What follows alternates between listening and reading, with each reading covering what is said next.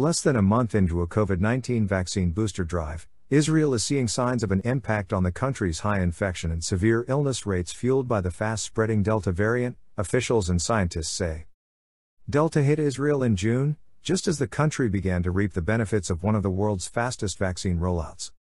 With an open economy and most curbs scrapped, Israel went from single-digit daily infections and 0 deaths to around 7,500 daily cases last week, 600 people hospitalized in serious condition and more than 150 people dying in that week alone. On July 30, it began administering a third dose of the Pfizer-BioNTech vaccine to people over 60, the first country to do so.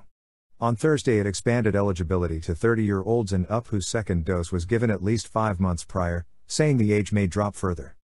In the past 10 days, the pandemic is abating among the first age group, more than 1 million of whom have received a third vaccine dose, according to Israeli Health Ministry data. The rate of disease spread among vaccinated people aged 60 and over, known as the reproduction rate, began falling steadily around August 13 and has dipped below 1, indicating that each infected person is transmitting the virus to fewer than one other person. A reproduction rate of less than 1 means an outbreak is subsiding.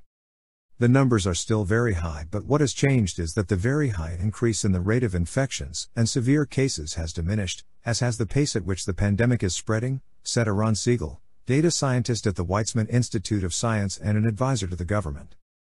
This is likely due to the third booster shots, an uptake in people taking the first dose and the high number of people infected per week, possibly up to 100,000, who now have natural immunity, Siegel said.